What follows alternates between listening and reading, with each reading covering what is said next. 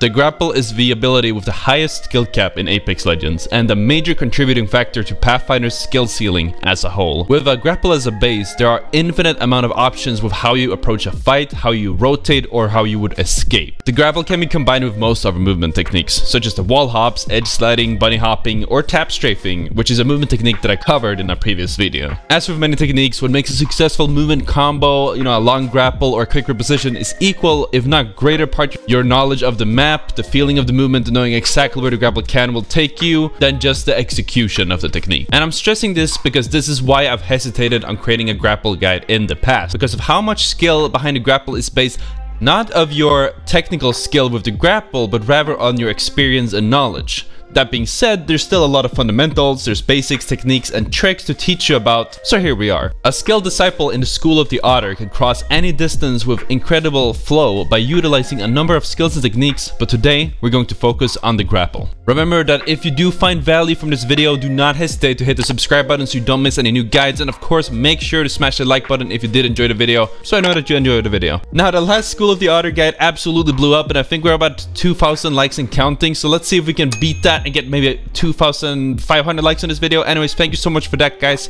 Let's get into it.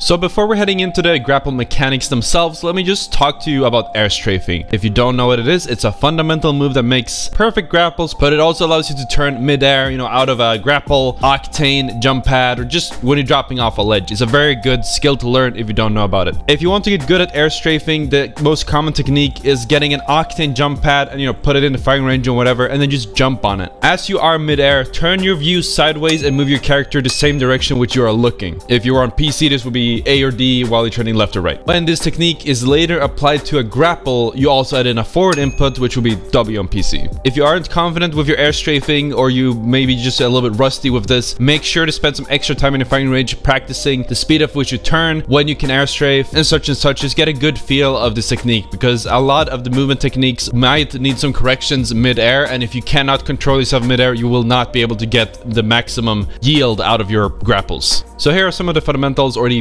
basics that you need to know in order to get a good grapple. One of the most simple ones and the most common ones that people get wrong is that you need to make sure that you jump when your grapple connects. Most grapple techniques require a good timing of the jump. Unless you're doing super grapples, you will want to jump right when the grapple hits the wall. This will launch you upwards and make sure you get maximum momentum. Another way to abuse momentum, if maybe you want to get over a roof, you want to jump over a ledge instead of grappling to it, is by not only jumping when your grapple hits, but actually strafing using your movement keys in the opposite direction of where you want to go. The momentum will lead you away from the wall or the grapple and give you more of an arc to allow you to do more moves. All of these moves are very much based on knowing when your grapple will break. Your grapple will always break whenever you look more than 90 degrees away from it. Now, if you want a slingshot, you want to move around a target or whatever, you gotta keep looking at the grapple until you made the actual move, and once you are in the momentum or you have the type of velocity that you do want, just look away from the grapple, and this will break the grapple and you will be able to continue forward. If you want to get a maximum range grapple, aka a slingshot, what you want to do is look towards a point above you. You make as much space as possible between you and the target, so when the reticle is blue, you are in range. When it's yellow, you're not, so obviously you would want to be right where you're in range, and then you just hit the grapple. Once the grapple hits, you jump and you start strafing either to the right or the left, and then you counteract it with another strafe to the other direction. You keep experimenting with this and get the timing down. As you progress throughout the grapple, make sure to keep your eyes on the actual grapple, and when you are in the direction that you want, when you feel like it's about to start pulling you back in, that's when you flick your mouse or you turn away, break the line of contact, and continue forwards. As I mentioned earlier, this takes a crap ton of experience, knowledge, and just practice. Don't be frustrated if you can't get it right straight away. If you do want more tips on this, Monkey Sniper has an in-depth guide on how to do a proper slingshot, but we're gonna keep going because I have a lot more things to cover.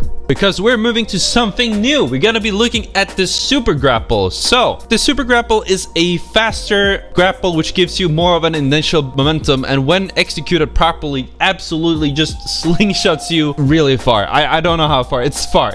Just look at this example. It's really good. So how do I do this? It's actually kind of easy. Obviously, it will take some practice, knowledge, etc. But all you have to do in practice is make sure that the grapple is, well, in range. You look at the edge of whatever you want to grapple. Let's say this wall here.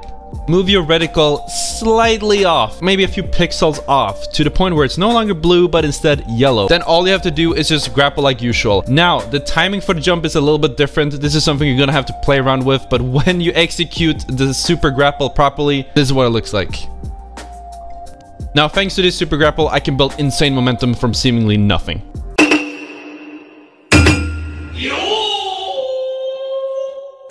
So like I said previously, there's too many different ways to utilize a grapple, but here are some useful grapple techniques that I frequently use. Grapple hops.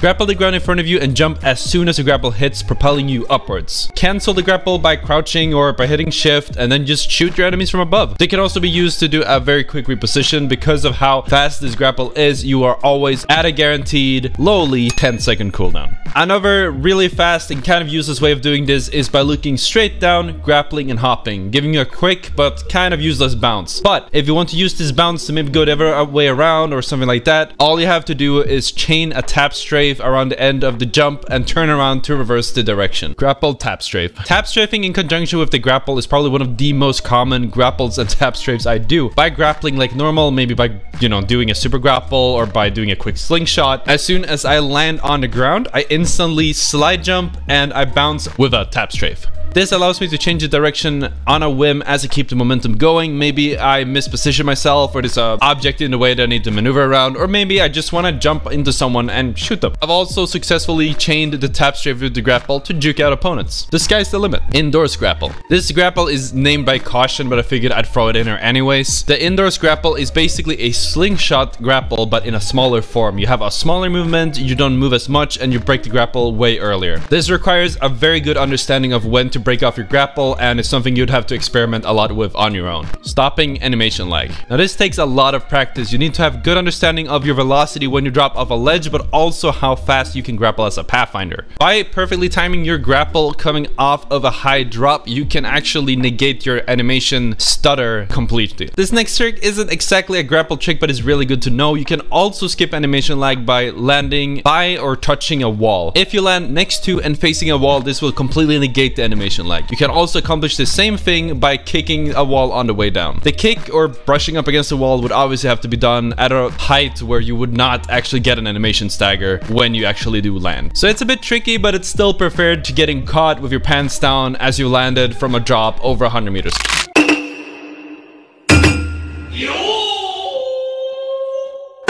So let's say you do a maximum range slingshot or a super grapple or whatever, a good grapple with a lot of momentum. Yeah, you could have been soaring through the air and landed a little bit far ahead and look really cool by doing so, but in the ways of the School of the Otter, what you need to do is chain movement combinations together. The most common and the most simple one is just by, instead of landing on your feet coming out of a grapple, you want to land with a slide. Just keep sliding and you'll move a lot farther forward than you would just by running. As a quick aside, because I didn't mention this in the guide already, you want to make sure that you actually land with a bit of horizontal momentum, because this is the only way to continue the movement of the grapple into other techniques. By landing straight down or at a very steep angle, you will lose all your forward momentum and you will get stuck in animation lag. As soon as you land, you can also continue to move with a bunny hop. I'm not entirely sure what the gains are from bunny hopping instead of sliding when you land, but it does give you a little bit more control, and you can still opt to start sliding if you do feel like it. Both a B hop and a slide into B hop or whatever can all be followed by a tap strafe and other movement techniques.